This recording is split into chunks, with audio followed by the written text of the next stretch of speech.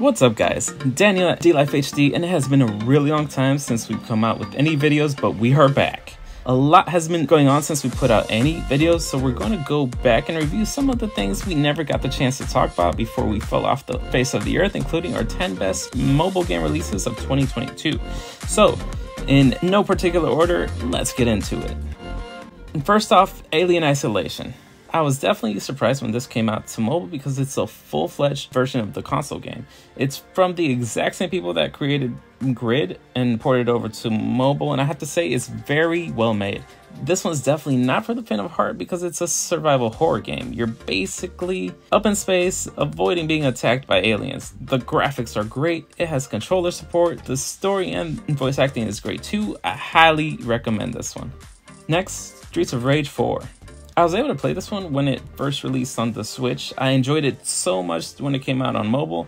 I had to get it there too, and it didn't disappoint. The gameplay is amazing, both with touchscreen and with gamepad support. Everything else plays the exact same as the Switch version. The mobile version even includes the Mr. X Nightmare DLC, which adds even more content to this amazing game. If there was one thing that was negative about this game, I would say that it's the extra left and right borders that they add to the mobile screen. I wish they could adjust the game to fit full screen. Now, Wreckfest. This game is just freaking fun, whether it's completely demolishing your car or racing through some great dirt courses. It's all in the very fun package that also happens to look really nice. It's not quite as good as the console counterpart, but it's close enough to be comparable. There are several modes, different ways to race, and just tons of content to go through. If you're looking for a fun dirt racing type of game, this is the way to go. It's not exactly simulation, but it's also not exactly arcade racer. So, if that's what you're looking for, it's a fantastic game. Next is Horizon Chase 2. This is one of the best arcade racing games that I think I've ever played, and part 2 takes the successful formula of the first part and just makes it even better. This new version adds the ability to completely customize your car, everything from your paint, body style, tires, and car internals. Even the internals upgrade was in the first one, and it's not quite as in-depth as this one. The graphics are also now three-dimensional than the previous version. It's now not quite as retro-like as the first one, which makes all the courses feel much larger. Now, Turnip Boy Commits Tax Evasion. This is an excellent old school Zelda-like game. If you like those old Zelda games, you'll absolutely love this game because it takes the exact same formula and adds a good bit of humor to it. The game is actually really hilarious and got me to thinking many times that maybe Turnip Boy is onto something with this tax evasion thing. I'm just joking, or am I? Nah, I'm kidding. It's illegal, kids, don't do it. Oh, it also has controller support, so you can play both with touch or controllers. Up next, NBA 2K23. Probably my favorite game of the bunch just because I'm a big basketball fan.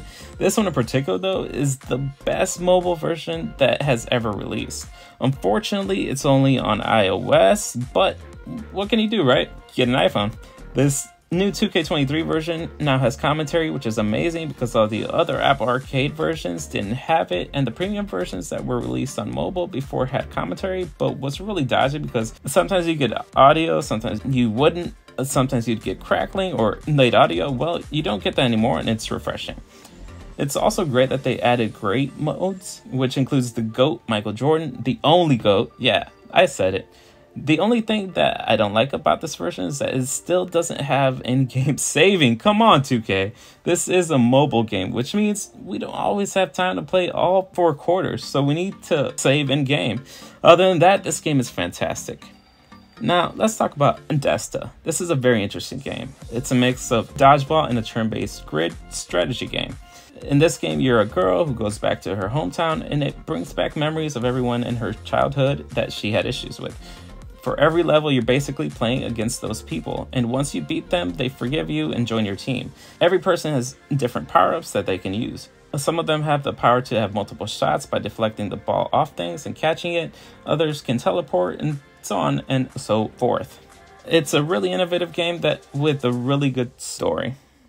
Up next, Vampire Survivors. In Vampire Survivors, you basically take on the role of a survivor in a world overrun by vampires, set in a post-apocalyptic world where the vampire virus has turned most humans into bloodthirsty creatures. You start out by picking a character type, navigate through the dangerous environment, trying to survive and gain various weapons, skills, and upgrades that can be unlocked as you go through the game.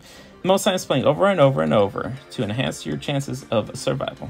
Next is Immortality. Now, this one is a game that I played the least of. In fact, I barely played it. But apparently people loved it a lot because it has excellent score on Metacritic. My friend in real life also said that he played it and absolutely loved it. Apparently, it's about a lady who has disappeared and you're working through video footage in order to discover what happened to her.